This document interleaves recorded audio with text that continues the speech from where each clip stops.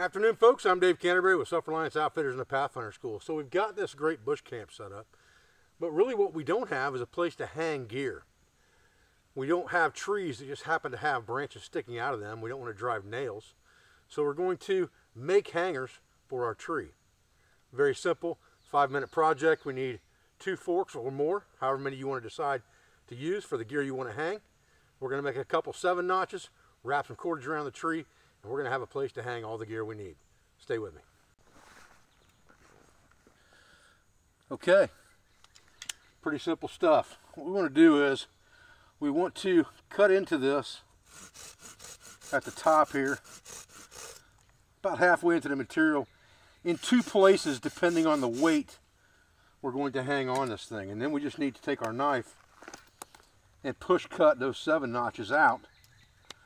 Very similar to the way we did on our pot crane. They don't have to be real deep. It's just enough to hang cordage off of, basically, or for the notch to hang on cordage. We'll make another one just like that and we'll be ready to rock.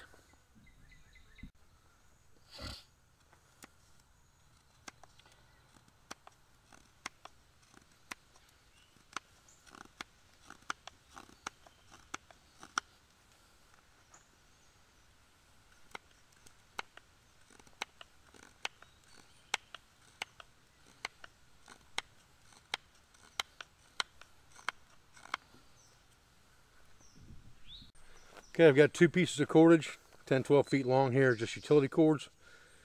One's got a loop in the end of it with enough of a tail to use to tie out. I've got my hanger. Now what I'm going to do is set one of them on the ground for a second here. Come around my tree at the height I want. I've got my cordage hanked, so it's not hanging and dangling all over the place on me. I can get this exactly where I want it by pulling that tight. Come around, put my second hanger on the tree, overlapping the line 1 time, just like that. And just continue to go around that tree 3 or 4 times until I've got some tail left here, or enough tail left to tie off to this one. And then I can just do a left over right, right over left square knot. And I'm good. Now I've got to wrap one more piece of cordage around the tree at this next level.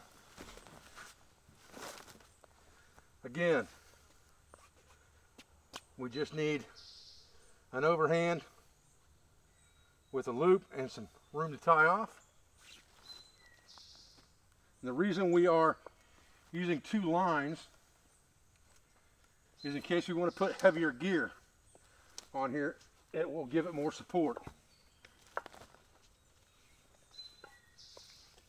And I'm just using a longer length of cord because I don't want to cut the cordage just for no reason. Keep these lashings fairly tight around this tree. And we get to where we're going to run out. Again, we'll just tie off in a reef knot, right over left, left over right. We'll call that good. Tuck our tail up inside. And now we should have a place here easy enough to hang any gear that we happen to be wearing.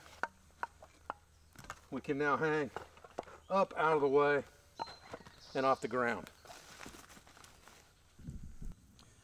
All right, guys, I appreciate you joining me for another quick segment in our 5 minutes to better bushcraft. Making hangers for our gear. Very simple project. I appreciate your views. I appreciate your support. I thank you for everything you do for our school, for our family, for our business, all of our sponsors, instructors, affiliates, and friends, and I'll be back with another video as soon as I can. Thanks, guys.